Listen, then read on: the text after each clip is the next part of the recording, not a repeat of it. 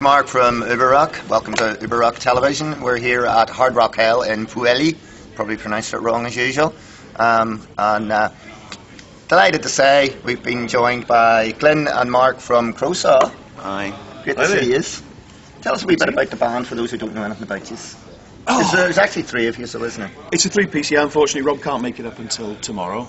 Late tonight, isn't it? Yeah. Due to other commitments like live. Singers, they don't do any work. No. Let us do all the crap. You lug all the equipment up. Yeah, pretty much. So it's a three-piece. We've worked together in one way, shape or form for 20 plus years. Yeah.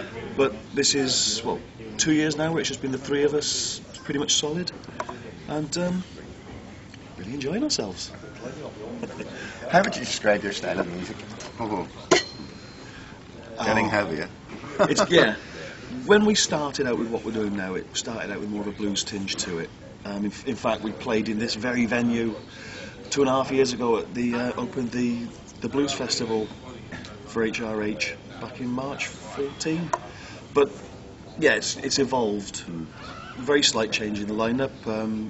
Mark replaced the first drummer, and has brought a more sort of heavier, melodic sort of. I've got a little project studio, and they came to me to record their first album. The Smoke and Feathers album, and things weren't working out with Alvin. So Rob gave me a call and said, "Do you want to blow off the dust off his sticks? Because I haven't played for years." I said, "Come and join us." I went, "Yeah, all right, why not?" And it's just gone from there, isn't it? But I've got a slightly more heavier influence. It's not really heavy, but it is slightly. And Rob, because I used to play with Rob and Glyn, as Glyn said, going back 25 years ago, we were in bands, and we just got back to our roots there. So there's still a little bluesy tinge on a couple of the tracks in there, but it's getting heavier. It's quite riffy. It's drop B on some of them. It's melodic, I'd say.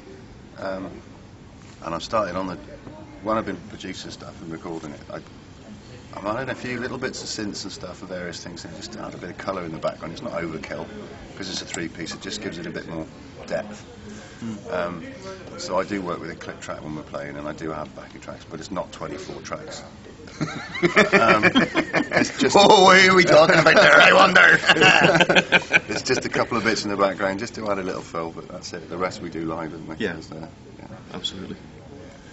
So that's kind of so you're back at Hard Rock Hell. Back at Hard Rock Hell, yeah. Elevated to the main event. Well, the Blues Festival when it started was sort of like a wee boat on, wasn't it? Yeah, I think it was a little tester, and it was down here a little bit out of the way from the rest of the venue. But it was a nice atmosphere down here. But it's nice to move up the hill, over the railway tracks. We're now on the right side of the tracks, as it were. And Papa John's is right there. Really looking forward to it. Yeah, we got a pizza parlour. We're in the venue. I know, I love it. You can stand there eating a pizza with a beer, watching bands. Oh, genius, this place. Got it all. And in the main arena, you've got the Chippy and the Burger King. Yeah. It is. It's great. I mean, I think it's fantastic. They've packed it out with bands. My only niggle with it is the way they're crossing over a bit.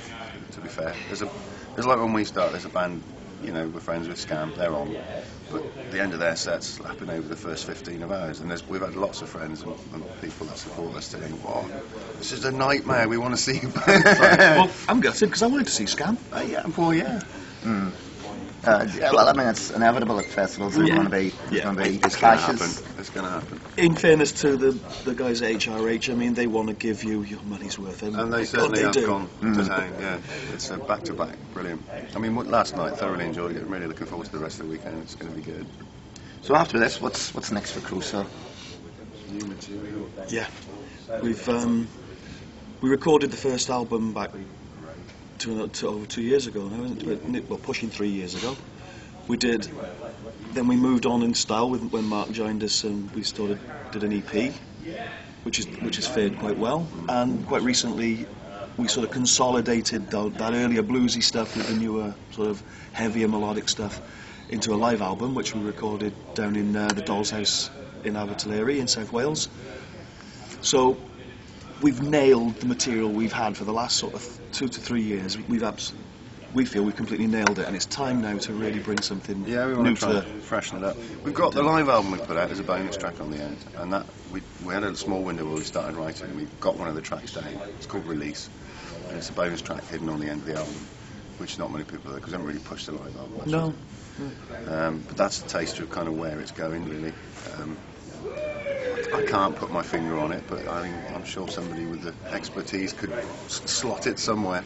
I think that's it's not screamy, but it's heavy driving riffs, as it says, and it's just trying to get a nice groove behind it, and hopefully get people bouncing. That's what it's all about, isn't it, really? So, new album on the horizon, or? I reckon, yes, 2017. Definitely. Lots of bits of material on the go, so I think we've got a few that are almost Would you ready. be telling that a lot of bands recently are going down the route of sort of just producing EPs rather than going through albums? Is that a road you would maybe be more tempted to keep the output regular? Well, we did. Like I said, we did the album, then the EP, then the live one. But one thing we were discussing today is really want to put something on vinyl. That to me, because at the end of the day, what we do is for enjoyment. We are not full professional out there constantly playing. In fact, who is nowadays that you can count on? You don't need to take your shoes and socks off to count the amount of bands that are able to actually do this as a full-time thing. So we're there for the enjoyment of it. So as long as we can do something a little bit fresh each time and keep ourselves interested, then we'll just see what comes. We've got the advantage of having, Mark calls it a little project studio. You've recorded some pretty professional artists. I've recorded 10 Years After and stuff, and I was playing with Joe Gooch, who was with 10 Years After. He's now just doing 170 split with Leo. I say just, they're having a great time. Leo Lyons from 10 Years After, because they split up. And I've recently had Rick back doing the drums for the new album coming out with Mark. So that's all good.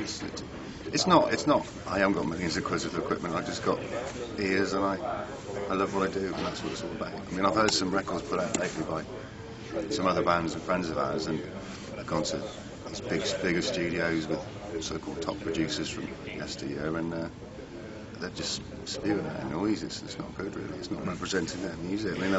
Some friends of ours we know, they're live, they're great, the energy, and it's really good. Listen to it on album, I haven't captured any of that. It's like, whoa, I'm not going to listen to that. And it's so important you get the right producer, and it doesn't matter if it's a shed, slightly bigger than a shed, if they're keen to make a difference and try and capture your sound. That's what it's all about. Yeah, that's what we talk to a lot of bands back home, and they only work with certain producers because they say the producers are fourth or fifth or sixth member of the band, really, and if they don't have the ear for what the band are trying to do, and you should also push the band as well. Yeah. Like you said, Mark's brought in the new dimension to the sound, taking using the new. And like, as you say, a good producer is a member of the band. We literally, our producer is a member of the band, and it's ideal. We're very, very lucky in that respect. We can experiment, we can try things out, we can record them at a professional level, so we can come back to it and have a listen. So when we're developing what we're doing next, it's not guesswork. And it's not costing you a fortune in the process. No, it's not. It helps with the production, which is why you can afford to basically do the whole thing yourself nowadays. All I want to do is, the next stage, whatever we do, I'd just love to put something out on vinyl, just to say that we did. Well, we look forward to that. Guys, thanks you. for your time. We're looking forward to catching your set tomorrow. Yeah, thanks a lot. Cheers.